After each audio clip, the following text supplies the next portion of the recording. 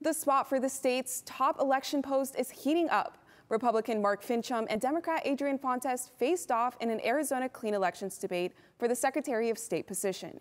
Yoori Han and Carolina Hassett were at the debate hosted here at Arizona PBS, and Han says the race is getting a lot of attention.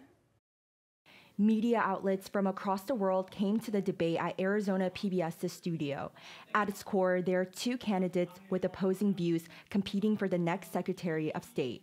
One of the first questions from moderators was if the candidates would have certified the 2020 election if they were Secretary of State. But knowing what we know today, there are certain counties that should have been set aside as irredeemably compromised. Maricopa County was one of them.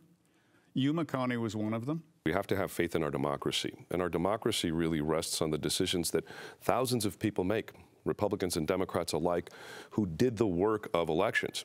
Another point of contention was whether the candidates support mail-in voting. It's not up to the Secretary of State to write law, and that is exactly what the current Secretary of State and Mr. Fontes have tried to do. So you're not going to answer the question of whether or not you approve of mail-in voting? I don't care for mail-in voting. That's why I go to the polls. Fontes, for his part, says he wants every Arizona voter to have the choice on how they vote.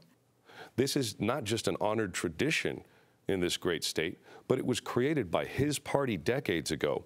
It is a secure, accountable, and economical system, far better for so many voters than having to go stand in long lines in person. The men sparred over other issues, including the January 6th insurrection at the Capitol. In the end, Fontes says voters need stability and predictability. Representative Finchem says we need to build confidence in the election system. In Phoenix, Yoori Han, Cronkite News.